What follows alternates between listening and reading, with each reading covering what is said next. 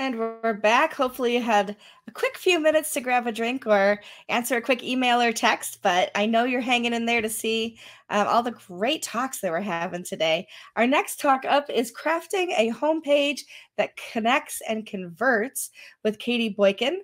Katy is a web designer and marketing strategist whose superpower is transforming boring websites into beautiful, strategically designed assets that help content creators and online businesses make a meaningful impact and income online. So let me bring in Katy. Hi, Hello. Katy. Hi. Sorry for mispronouncing your name earlier. I was doing it by memory. That's okay. I think it happens often. People always get my name wrong too, so I understand. But it's so great to have you here, and I'm really looking forward to hearing what you have to share. Yeah, fantastic. So I'm going to give you the floor. We'll hold comments and questions until the end. We'll have people put them in the chat. So you go ahead and present. And then when I see that final slide come up, I'll rejoin you and we'll do the Q&A together. How does that sound? That sounds wonderful. Thanks so much. Fantastic. My pleasure. We'll see you in a little bit. Enjoy. Well, hello, everyone. Thank you so much for being here. It's really an honor and a privilege to be here. In our session, we are going to be talking about homepages, specifically how to connect a homepage that connects with your ideal clients and converts them into either subscribers or paying customers. So in this specific talk, we're going to be going over two things. First, I want to make sure that you know what the two main purposes of your website are. And then I also want to go over 9 ingredients to a successful homepage. But before we dive in, I want to share a little bit about myself and what I do. So I am a website designer and marketing strategist, and I primarily work with Kadence, the whole Kadence plugin suite right now. So my team and I design custom websites, and we also have DIY resources on DIYdreamsite.com where we sell Kadence child themes and have a monthly membership that gives you the templates, tutorials, and coaching to DIY your own website without breaking the bank. And at this point in time, I'm pretty much doing 99% of my website builds with the Kadence tool suite because it's so incredible, versatile, easy to use, and I love it. I have the honor and privilege of working with a lot of primarily content creators and online businesses. So the Hawaii Vacation Guide, Making Sense of Sense, Money Making Mommy, Teaching Millionaires, Milestone Mom, the Cooking Mom, Speak Up Conference, Moving to Spain, Country Now, and a ton more. But I just wanted to give you a little snapshot of my background and what I do, and then dive into the presentation. So without further ado, let's talk about, does design really matter? And I've got a few stats that I've pulled from the internet here for you. So users will form an opinion about a website in 0.05 seconds. And 48% of people cited that a website's design is the #1 factor in determining a business's credibility. And 57% of users won't recommend a business with a poorly designed website.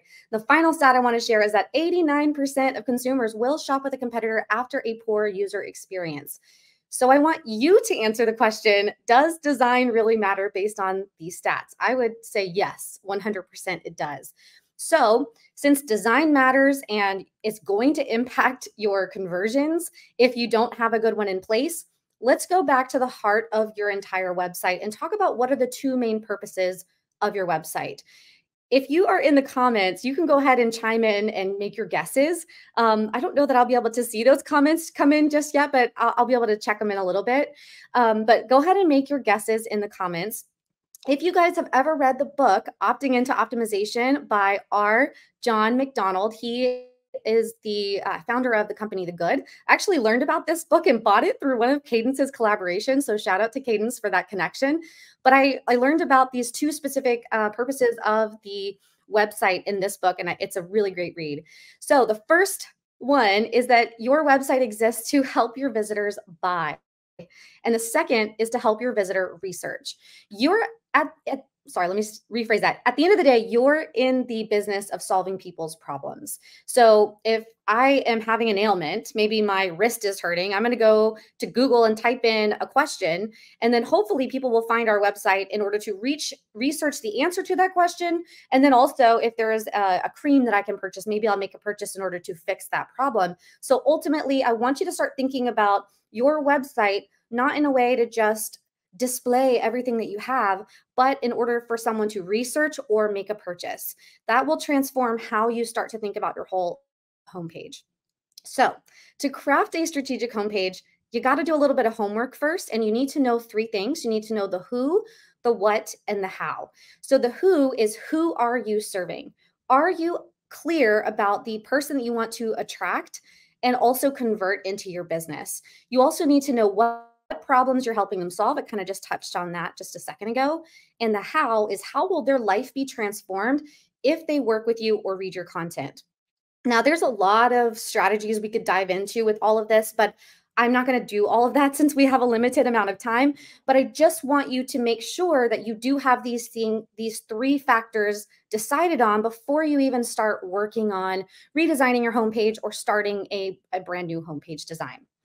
So if you are stuck on that, I do have a free blog post about how to identify your ideal client in 4 easy steps. Plus, there is a free worksheet that you can download. It's a Google Doc that you can literally type in all your information. If you will fill that worksheet out in depth, this will help you with your copywriting when it comes to what to say on your website homepage. So that's really important that you do know who your ideal client is, what problems you're helping them solve, and then how their life will be transformed. So if you need that resource, you can check that out. There's a link there. If you can't find it, you can go to katyboykin.com. Just in the little search bar, type in ideal client, and the blog post will show up for you. So one thing about homepages, and really any page that you design on your website, and this is my personal belief, that content should dictate design and not the other way around. I know it's so tempting to just want to grab a template online and just figure out a way to plug your content in there. But if you truly want to build connection and convert your readers, that is going to take a very unique approach, because there is no two businesses that are the same, which means there's no perfect homepage layout for every single person. So while I go over some ingredients that you can put on your homepage to make a successful homepage, there's not like a step-by-step formula that it has to go this way. It's more like, do you have these elements in order to build that connection and also present your offers in a way that's going to lead to a conversion? So I also know that the Kadence audience has a lot of different viewers here. So I know that just from being in the Facebook group, if you're not in the Kadence Facebook group, by the way, it's a wealth of knowledge and resources and community. It's incredible. We've got designers and developers who are in there, to people who have been in the industry for a long time, but they're now moving away from other tools and they're switching over to Kadence, to people who are starting their brand new websites for the first time. So I also want to make a disclaimer here too, that if you're a restaurant and you're a news site and you're a food blogger, you're going to need to adapt this to what your niche is doing as well. So just keep that in mind, a little disclaimer, because again, there's no perfect homepage layout. So let's dive in. Let's talk about what are the 9 ingredients for a successful homepage. The first ingredient is that you need to have clear, visible navigation. So after reaching a company's website via some sort of referral site, whether that's Google or Facebook post or something, 50% of visitors will use the navigation menu at the top of your website to orient themselves and to figure out where they should go. I like to think of your website homepage a little bit like a hotel lobby. So I don't know if you noticed, but I'm in a hotel room right now. I'm actually at a conference in New Orleans, and I'm at the FinCon conference. It's been fun.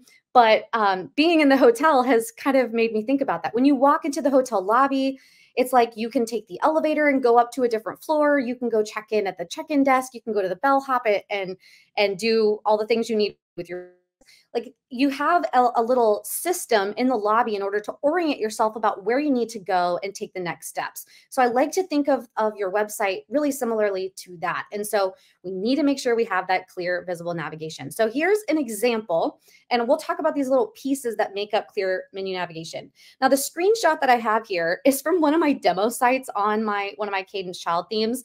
So don't pay attention to really what the words say, because that's not the purpose of this. But you do need to make sure that in the top left corner is typically the best layout. You want to have a small legible logo in that horizontal format if possible. If you have a real chunky logo, like a square logo or something like that, you may have to play around with the margins and have them fall on top or below. I'll show you an example of that in just a minute, in order so that there's not too much spacing all the way around in your menu. So I can dive into a little bit more explanation on that here in just a second. So horizontal format, if you've got one on your logo, and it needs to be small. I know a lot of my clients, whenever we work together, they're always asking, like, can you make my logo bigger? People don't necessarily need to know your logo anymore. You need to persuade them to research and buy on your website. So just make it so that it's visible and noticeable, but not the main thing. That's not the whole point of the website. The other thing that you need is 7 navigation options or less. So I'm talking about this part right here.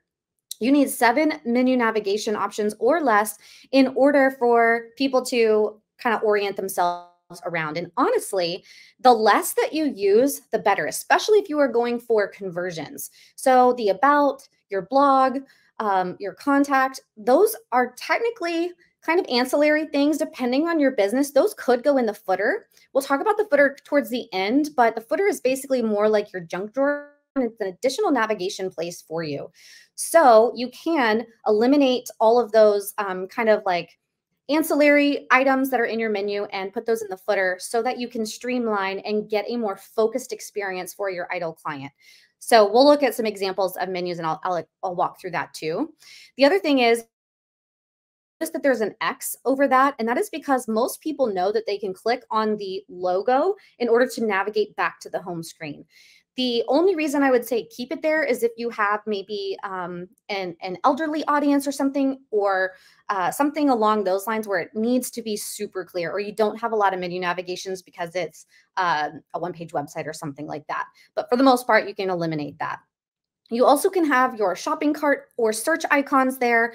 And then people typically like to read in a Z pattern down the page. So they'll take a look at the top left, scan all the way over. So you're on your website, your top right corner in your menu is your prime real estate. So if you can include a call to action with a button, that will be one of the most clicked items on your entire website. So I encourage you to add that button if you can. Now, if you have too many options, I totally understand. Then just do your best to illustrate those in the main navigation section. Now, if you will notice in my screenshot, I do not have social media icons in the header. Why do you think that is? If you are here in the comments, share that with me so that I can see. I'd love to know. Okay, so the reason that I don't want you to put any social media icons in the header is because especially if you want to convert your people into subscribers or customers, you don't want to send them into the abyss of social media land. As soon as you click over there, even if you're there for a specific person to follow you, you will get lost in the sea of notifications and all the flashy things that are going on. So I highly recommend that you do not want to send people away from your site. Yes, Tammy just said that. She said because you don't want to send people away from your site. Absolutely, absolutely. Okay, so I think that's a good overview of the clear menu navigation. I'm going to actually pop over here and show you an example of a really poor menu navigation. So why do you guys think that this doesn't work? I mean, I've already got it on the screen, so spoiler alert. But number one, the logo is way too large. Look at how much space it's taking up on the screen. That's what I was talking about. If you have a chunky logo and you add a little bit of padding on either side, there's going to be a ton of negative space down underneath your main navigation, like menu options, that it just doesn't work. Also, you cannot read the menu because there's not enough contrast between the photo and the words here. And the background photo is very visually overwhelming. So if you were to use this exact same layout, I would include a background overlay that's dark, like a dark black, that's maybe at an anywhere from a 50 to an 80% opacity, so that those white words will really pop off the screen. And I would totally reduce that logo over to the left-hand side. Yeah, Teresa, exactly. Can't read text, bad contrast. It's the worst. So here are some additional header navigation menu examples. So the business is from Business Insider. So that's like a new site example. Abby Connick, she is a illustrator, and she's actually one of my favorite people to follow. She teaches you how to use Illustrator. It's pretty cool. But she has a very focused menu navigation here, which I think is great. And her primary call to action on the right-hand side, she wants you to shop, which is great and very clear. With the Membership Academy, this is a particular website that is only there to convert you into a member or allow you to sign in. So you won't find any additional menu options here. So depending on what the goal is of your main homepage, you may want to increase or reduce the number of options. So if you are doing something where you're like just trying to convert someone into a member or a sale or something like that, just keep it as clean as possible. And then on my website, I do have a chunky logo, but I actually have a negative margin on top and bottom. Have to do that with custom CSS, but it does allow me to include that without having too much spacing on the right-hand side. And arguably, I could probably lose a few of those menu items in my footer. And then Making Sense of Sense is a content creator, and she primarily writes content and, ad revenue, affiliate marketing. Those are her streams of income. And so in those cases, she's just going to immediately put her silo categories. I don't know if you guys have ever heard that term before, but essentially the blog post categories that are going to have a meaningful impact for her ideal clients. So if they want to learn about making money, working from home, she's got her categories up there instead of having services or blog. It makes more sense for her. So those are some good menu examples. The second ingredient we're going to be talking about is an effective hero section. Now, I'm curious if you guys know what the term hero section is, and also if you've ever heard of the term above the fold. We're going to be talking about that here. So the hero section is the very first thing that you see on your website before anyone ever scrolls. And I've already got the text here too, but we often refer to this as above the fold. So back in the day when newspapers were the only way we could get content and information, when it was folded, that is what you would see. And then if you open up the newspaper, everything below that was considered above the fold. Well, we use that same language here as website designers. And so your hero section is what your user will see on the screen before they begin to scroll. In this screenshot you see here, this is part of the DIY Dream Site membership. So this is, I have like 27 different hero section layouts inside of this template that you can one-click import directly onto your website. And so as you can see from this one screenshot, there's no one right or wrong hero section layout necessarily. It could be centered text. It could be left or right centered. There's a number of ways that you can design it, but the key is just making sure that you have the right things on a hero section. So what would make up an effective hero section?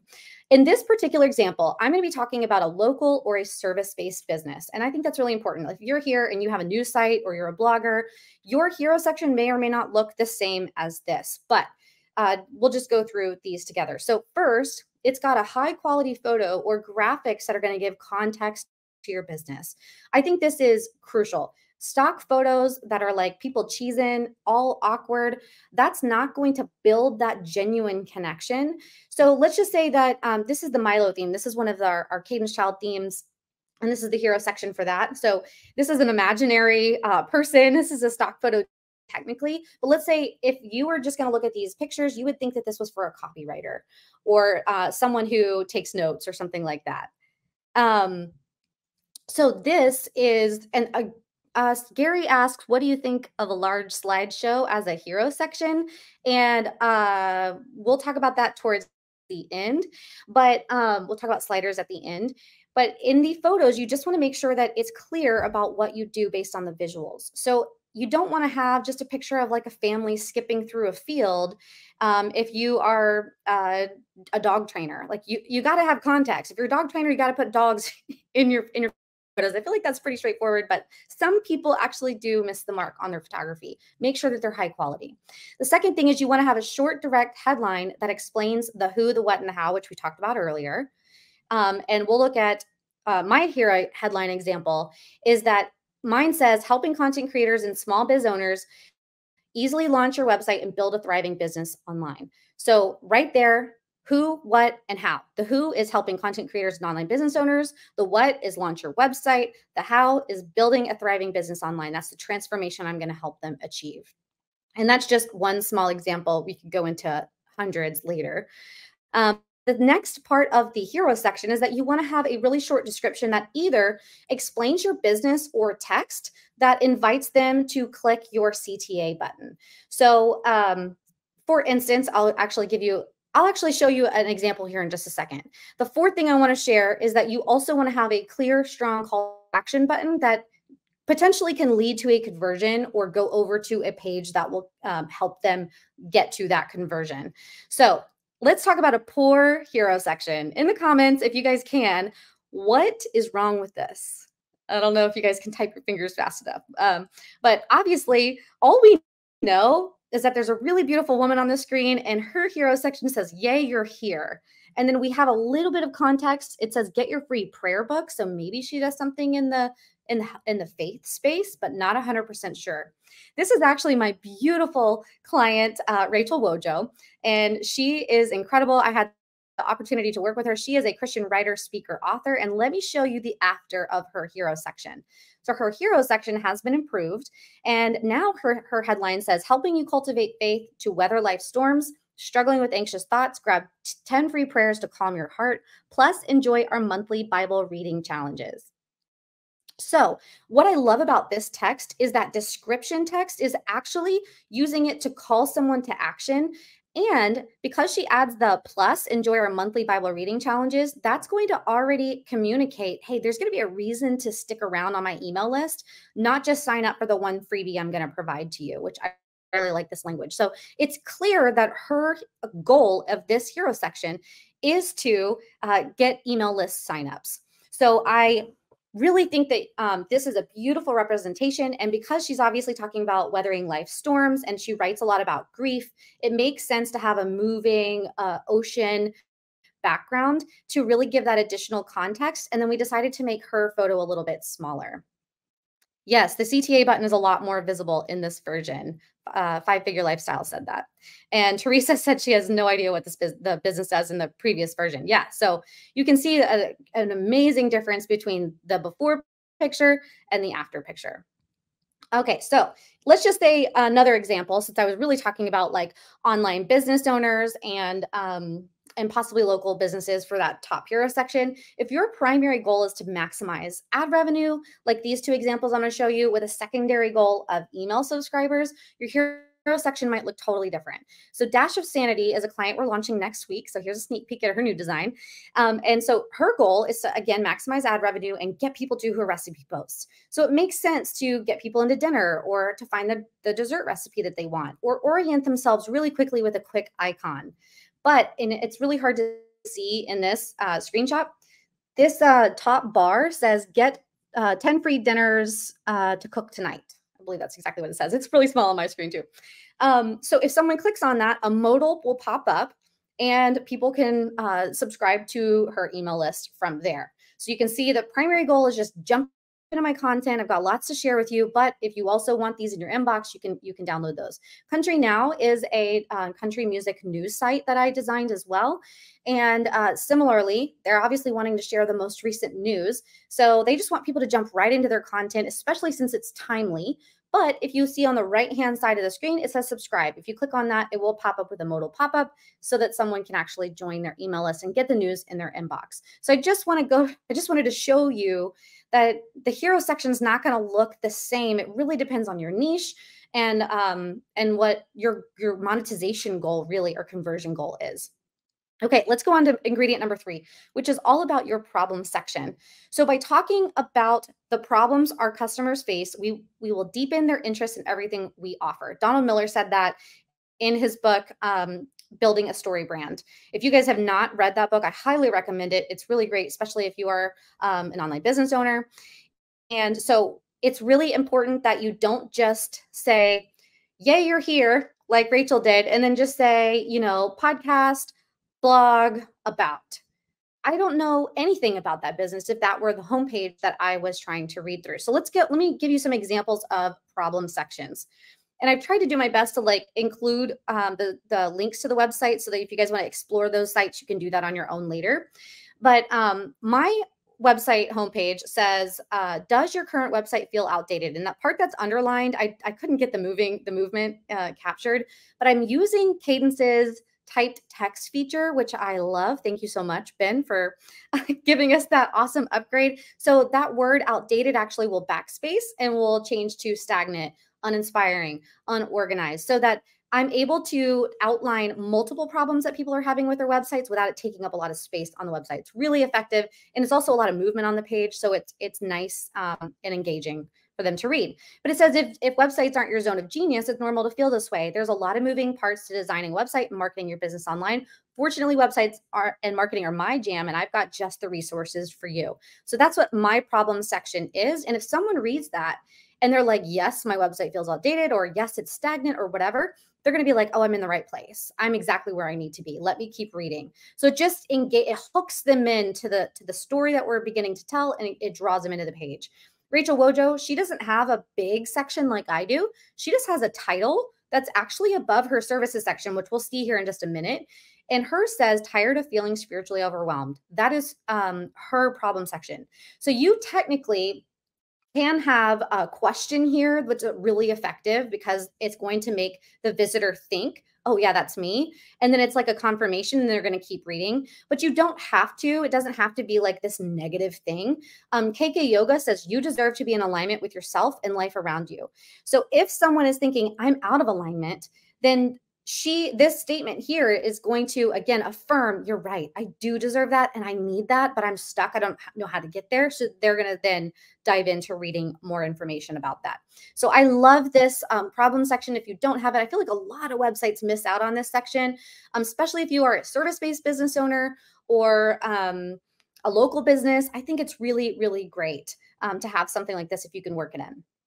Okay, so this screen that you see, we talked about the first three sections, the header navigation menu, hero section, and as well as the problem section. I typically love to see a website have those three stacked together, but the next ingredients that I'm going to share literally can be moved around as much as you want. So if you want to have ingredient number 8 underneath number 3 and ingredient number 6 underneath number 8, you can mix and match. So just keep that in mind that I like to have these three typically, especially for those service-based business owners, but ultimately then, sorry, I got distracted in the comment section, but ultimately you can mix and match here in just a minute. Okay, so let's move on to ingredient number 4. Next, I want you to make sure that you have a clear way for someone to work with you or buy your product. So this is when the buying takes place. So let's go ahead and I'll show you some examples. So one of the most popular like services layouts is a 3-column format.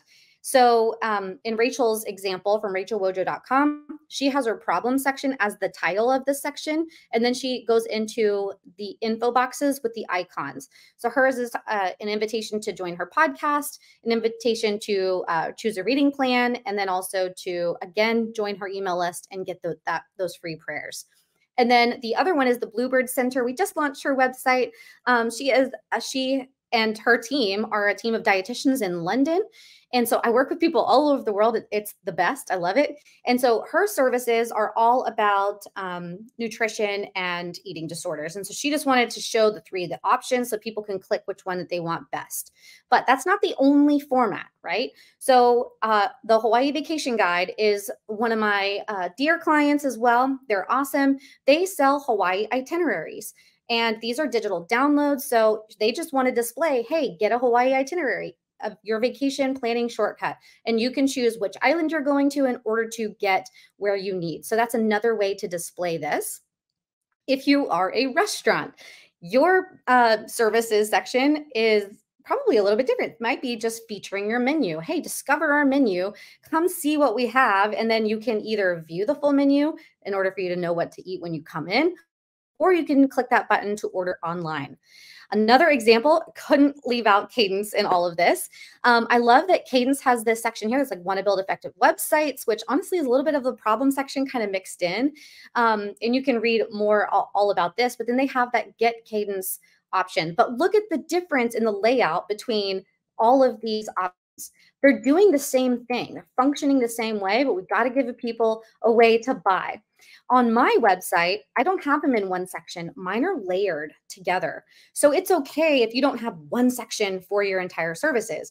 My first one is all about DIY resources for getting people, giving people access to shop the customizable themes. I call them like website in a boxes is basically what they are, like design shortcuts.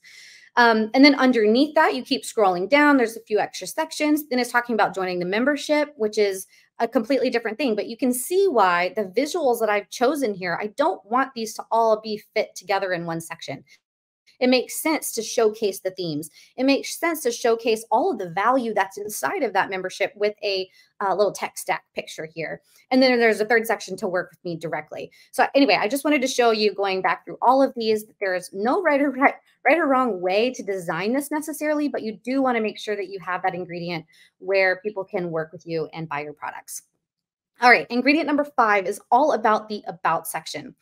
So when I say the about section, a lot of people will start to think about your about page. And I want you to know that the about section is not about you, and it's actually relatively short on the homepage. It's just enough information that someone can connect with you and learn how you can help and serve them. So leave out any unnecessary details like, hi, I'm Katie, I live in Arizona, I'm a mom. Like, all of that's great, but that needs to go on the actual about page, because you need to do 2 things in this about section, and that is to express empathy and authority. So empathy is saying, like, we know what it's like to experience XYZ that you're going through. And we've helped thousands of people, or we're qualified to help you because we have all these accolades, or we have this degree, or we've helped other people do the same thing. So you want to ultimately create like a little formula here of introducing yourself and your brand, and then use empathy and authority. We know what it's like too, and that's why we are equipped to help you in these banners. So try to leave out all of the personal type details, because at the end of the day, people are only there to learn how you're going to help and serve them. Next, I'm going to show you some examples here. So you can see mine in the yellow. That is the empathy. So I say, I know what it's like to feel frustrated and confused by all the moving pieces it takes to launch a website and market effectively. And then starting in the green is where I go through all of the authority. I won't read through all of it. You can pause this video later in order to read it.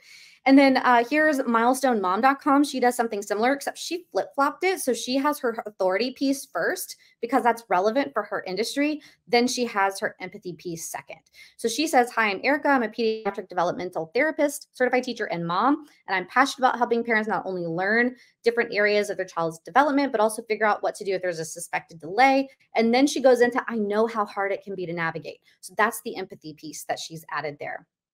And then Michelle from Making Sense of Sense, she kind of weaves hers all together, where she's saying, I started this for her own path to basically financial freedom, excuse me. And then she gives an example right away. For example, she was able to pay off $38,000 in student loans in 7 months. So in this example, she's not only starting with just like introducing and building that connection, but she immediately hits you with that authority. So she kind of weaves those pieces in, but they don't have to be super long. They can be short and sweet and just get on to the point. Ingredient number 6. How y'all doing? In the comments, if you guys are getting value, let me know. I would love to know if this is going well for you. Okay, number 6 is all about social proof.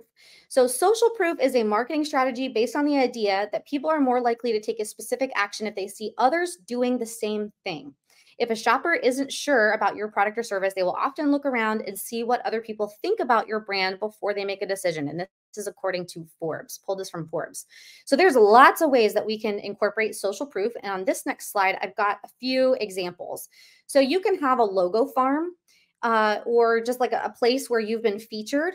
So you can do like an as seen on, or a featured, or you can even have these little little icon section, like the second one. So I believe this one is from Trustpilot, if I'm not mistaken. I don't know if I remember where I grabbed that screenshot from. But this one's saying trusted by 70,000 active members, 4.7 out of 5 based on 9,300 reviews. So this is just showing numbers like, hey, we don't just do this for fun or help our family. Like, we're doing this for the masses. And look at all the people that we've helped. So even just these like little snippets of data can be really valuable. Obviously, testimonials is another way. So you can highlight one testimonial and feature it, or like the screenshot on the right-hand side, you can have a whole lot of testimonials that are showing there. Okay, this is my client from moneymakingmommy.com. And so Kelly has her about section, and then she immediately includes her logo farm right underneath that. So when it comes to social proof, you really want to kind of sprinkle this around throughout your website. So this is, you may have like 3 or 4 social proof sections even on your homepage and all throughout your website. So you might have a testimonials, like, so in my example, I'll give you my example. When I go to my website, in between my 2 services, since I have them stacked apart, I have a grouping of 2 testimonials that speak to both of those services. So it's like I sprinkled that in. And then at the very bottom of my website, I also have the trusted by. So instead of saying, these are all the places I've been featured in, I say, these are all the clients that trust me. And that's another way to build that credibility, because this ultimately, social proof is a credibility builder, and people want to do business with people they know, like, and trust. I'm sure you guys have heard that. Ingredient number 7 is having some sort of email list sign up on your page. So I want you to get your visitors' email addresses and be able to contact them anytime you want, regardless of algorithm changes. So I'm sure many of you are really familiar right now with the Google Helpful Content Update.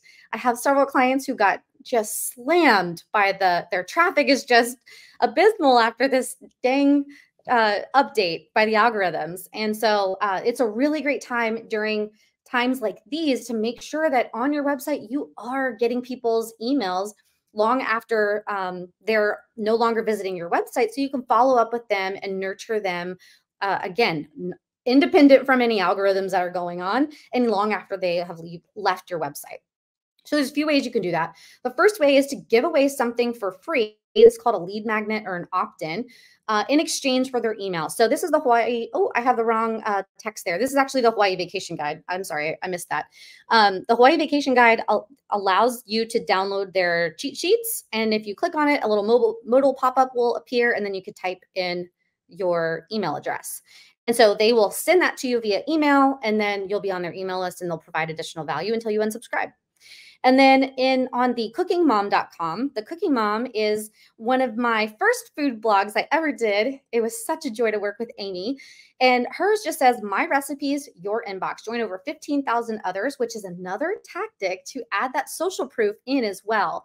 So by adding that number 15,000, it's like, oh, dang, there's a lot of people that already enjoy her recipes. I want to be one of them too. So that's another great social proof piece. And if you click on that sign up now button, this is the little modal pop-up that we designed here, and you can see all of that. And all of this, again, all of these examples that I'm sharing with you, I literally built in Kadence because Kadence is incredible. Okay, this is for makingsenseofsense.com, and she just has us subscribe to our newsletter. She says, get valuable financial insights, expert tips, and inspiring stories delivered to your inbox. I typically don't like to advise people to do just to sign up to my newsletter, because people really don't want more news in their inbox. They want to know that you're going to be there to support them and give value. But Michelle's the OG of blogging, so it makes sense for her in this case. But if you're kind of in the newer phase of your business, I highly recommend doing what the Hawaii Vacation Guide did and like give away value in exchange for their email for free, because this is ultimately their first transaction with you. So you want to make it count and you want to provide that value. So this is another way you can do that. And also we used a Lottie animation right here for this little thing. So if you actually go to makingsenseofsense.com, you can see all of her animation that we are using for Lottie. Gary says, do you recommend getting name and email or just email? The more form fields that you have on your form, the more friction is there. So the less form fields can lead to higher conversion. So I would honestly say test it. And do you need someone's first name? I personally love to have someone's first name, so I know who I'm talking to and how I'm building a relationship with them, because I do read my emails when people reply. So like, I want to know who I'm talking to and all of that, but it's not necessary. And a lot of marketers like don't really care to include their first name. They'll just say, hey, and then a comma in their email list instead of using their first names and personalizing. So it's really a personal preference, and also maybe worth testing, because you may can increase your conversions on that depending on whether that name field is there or not. Okay, let's move on to ingredient number 8. And this is to feature your best content. So blogs, YouTube videos, or podcasts. If you are not currently doing this, then obviously omit this, but I highly recommend that you do start content creation. It's a great way to get some organic traffic, especially if you can rank or you can build some traffic to those places. So here are some examples. So Rachel Wojo, hers says the latest from Rachel. It's a picture of her podcasting because that's her primary resource. And then she's got her episode names that are flowing in here. I'm going to go down on the screenshot. This is from poshpennies.com. She has a section on her website that's talking about, I love finding all the best decor deals online. We have a little feature of the little couches, and then she's featuring her posh picks is what she calls them. The making sense of sense. There's another like grid of blog posts. There's 100 ways you could design these, but ultimately you want to get your best articles in front of people. And also, if you want to make sure that, like, if you have I'm going to go kind of an advanced tip here.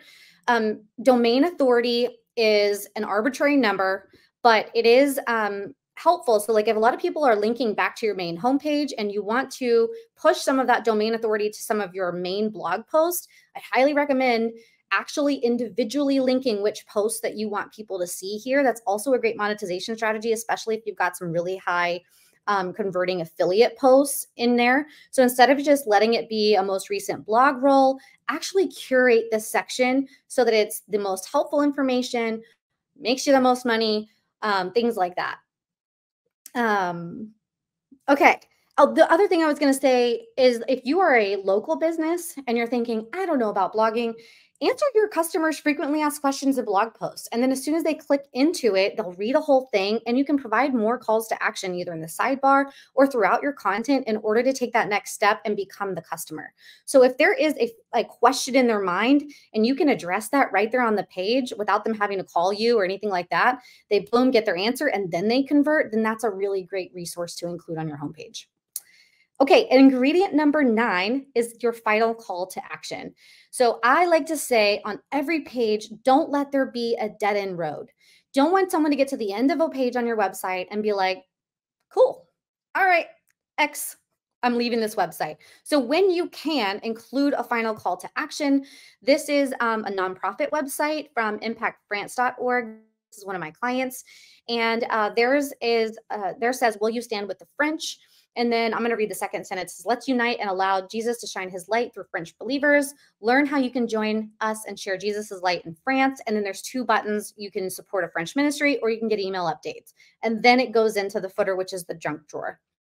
So I don't have a ton of examples. I just wanted to show you this one. I think you'll get the picture of this, but have that final call to action and make sure that people know, like, don't leave without doing the one thing that you really want them to do. This is the bonus. So this would make number 10 if we were calling it ingredient number 10, but don't forget about the footer. Again, this is like the junk drawer of your website. It provides an additional way for your users to navigate around your site. So this is where you want to put your social media icons. This is where you want to put all of the places. So if you are a content creator and you have a lot of categories, put them all down here so people can easily navigate. If you want it to be really slim and small, that's fine too. I know a lot of people ask me, should I include my Instagram feed in my footer? And I would say 100% depends on your strategy. If social media is one of your primary ways that people find you, then it makes sense. Otherwise, I think it can be a distraction and when someone gets to the bottom, instead of doing your call to action, they might wind up going over to social media. And again, they bounce and you lose them and you miss a conversion. So I would say only unless social media is one of your primary marketing strategies and you've got solid funnels in your social media accounts, then I would put it in the footer. But a lot of people will do it just because it looks pretty. And my philosophy is we're not here to build pretty websites. We're here to build connecting and converting websites, or websites that connect and convert. Okay. So let's recap all of these together. Ingredients for a successful homepage. And if you'll see the straight line, I typically like to advise that those are all together. So like the footer and the first 3, I like those have to be in that order. And then all the other ones, sprinkle it around like confetti, move things around in a way that works for you. So again, clear, visible navigation, effective hero section, a problem section, ways to work with you or buy your products, about section that expresses that empathy and authority, social proof to build trust and credibility, your email list sign up, featuring your best content, final call to action, and then your footer and your junk drawer. So let's now talk for just a second about what that homepage process looks like. Now you kind of know what goes on the homepage. Well, what does that look like? Step one, you need to outline and wireframe. And I'll talk a little bit here about how I do that. Step two, then you need to write all the content, gather the photos, get everything that you're going to need in order to go into the design and the build phase.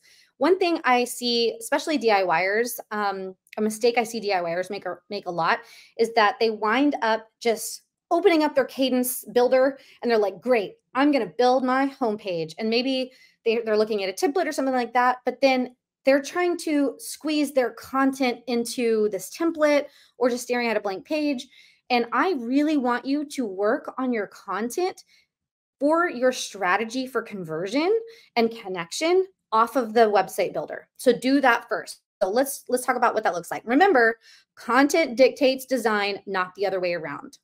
So you can do wireframing. There's a picture down here that's showing you like what a real wireframe looks like. It looks like just kind of like a grayed out version. You can't really see text. We just know the title's going to go there. We know a button will be here.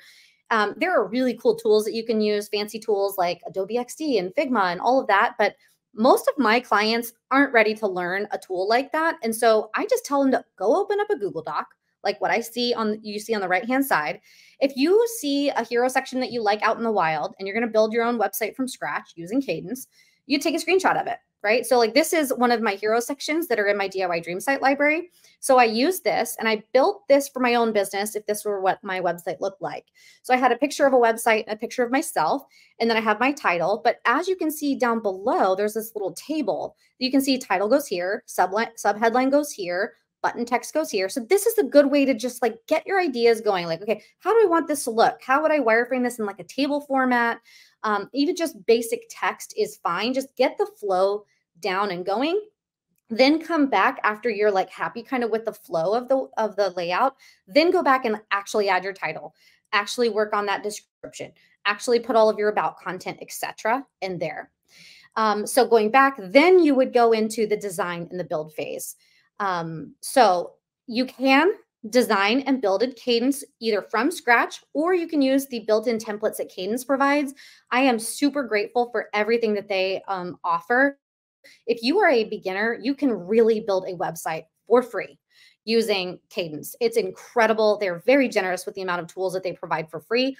So get started just by using their design library and using one of their starter templates. But if you're going to use one of their starter templates, customize it based on the content you created. So you might need to move sections around or customize a section. But it's a great way. A template is a great way to have a starting point and not have to build completely from scratch. If you want even more resources for templates and things like that, DIYdreamsite.com, like I mentioned before, we have custom child themes. We have Kadence child themes, and we are just getting started with building our shop. We've got 2 in there now. Around Black Friday, we'll have 2 more in there. We're going to have a new style site as well as a food blog site theme in there coming around Black Friday. And also we have, you can access the membership. So if you already have a theme and you're happy with it, you just want the templates, more templates, tutorials, and coaching to build your site, then that's a great place to get even more design shortcuts. So I know that child themes are not required with Kadence because of the way that they've built the tool. It's really incredible, actually. But if you want basically a website in a box or a design shortcut, that's really the main reason to get a child theme. So anyway, I just wanted to share that additional resource. These are not free. These are paid resources. So, but I'd be happy to help you guys figure out how to DIY your own website if that's for you. And then my last thing I'll share is that if you did want to work with me, again, you can work with us on those DIY resources I just talked about. And you can also hire me and my team. I have 1 full-time designer working with me right now. I've got a few VAs. And if you need us to restyle one of your themes. So one of the themes that are in DIY Dream Site, we'll do the whole setup and walk you through the whole process of kind of like a custom site, but we're going to start with the design.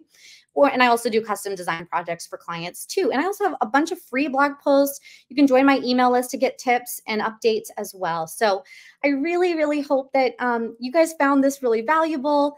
And that's all that I have to share with you guys today. Thanks so much for having me. It was really, really an honor. I think we've got a few minutes for Q&A if Michelle wants to pop back. Cool. Yeah. Hey, Katie, thank you so much. That was so, wow. First of all, I think you talk faster than I do, which is like a lot to be said. It's like, I've got so much to share. I just want to get it all out there, which was fantastic. Yep. I'm going to leave the screen up for just a second. If you want to follow up with Katie later, take a screenshot right now because it's going away in 3, 2, 1. All right. I want to make sure people have an opportunity to make sure to follow up with you later. Great, we do have just a couple questions. I was trying really hard to follow along and like not pull up questions you already answered. So if you've already answered them, please help me. Okay, but the first one I want to bring up is from Matt Howell, who wants to know if the newsletter doesn't already take away traffic from the call to action. So if somebody has a newsletter, sign up. I would say it depends on what your primary call to action is. So there's typically like a primary and a secondary. So if your primary call to action is work with me, then that would be what you put like in the top corner of the navigation bar, as well as in like the hero section. But then I would put the email list sign up kind of down towards the bottom because it's not competing. If someone like makes it all the way down to the bottom section, then you'll have your email list sign up. There's also other ways to capture email list signups as well. So like blog sidebar, you can insert Kadence element hooks within your actual content. If you're a pro user, you can use the element hooks feature with Kadence. It's my favorite feature of all time, by the way. Literally would die if I didn't have that. So you can use other tools within Kadence and other parts of your website to convert those people. But if you put it further down the page, then no, it won't distract from your primary call to action. It's not like putting two things side by side and saying, which one's it going to be, right? Trisha asks, right, exactly. If you're talking about content first, then shouldn't wireframing happen second when you were talking about wireframing? I like to, it's really half a dozen, 6, I don't remember what the phrase is. It's whatever you really want to do. It's whatever works for your workflow. For me, I like to think about, let me think about the layout that I want while also considering the content. But sometimes I know that I need a title and I know I need a description, but I don't know what I'm going to say in that description, if that makes sense. Yeah. So sometimes I like to start with the wireframing more so I can get the flow of the overall layout before I dive into the minutia of like, okay, what am I going to say about my empathy section or my authority section? So it's kind of just like that general sketch, honestly, than it is. And you can use paper and pen if you want to in order to just like sketch it out instead of like wireframing out of Google Doc. Yeah. Yeah, for sure. And then Tim wanted to know, he said that you mentioned downloads and PowerPoint. Are you going to make those available to us? I can. I don't have it yet, but if you'll go to katyboykin.com/amplify, I will be sure. I'm at a conference right now, so it may be a few days before I can get that up, but I will have those available just as soon as I can. So katyboykin.com/amplify. I will be sure to have my slide deck if you guys want to download that from this presentation. Yep. And if you send those over to us at Kadence, we'll make sure they go up on our after event materials as well. Katy, thank you so much for spending some time with us today. It's been great. I'm going to pull up a couple quick banners. I know you said nobody wants a newsletter, but I'm still putting ours up there because the Kadence newsletter has some really good stuff. Well, right, we have the podcast. We have some great stuff. You find out what's happening, what's coming down the pike, what new things we're putting into Kadence and how we're making improvements continually. So if you do want to be on our mailing list, go to kadencewp.com/newsletter-subscribe. Over on Twitter/X, we are at KadenceWP, as we are also on Instagram. We will be back in about 7 minutes at the top of the hour with Craig Hewitt. Katy, thank you so much for spending some time with us today. Really appreciate you being here. Enjoy the rest of your conference and enjoy your weekend. We shall see you later. Thanks.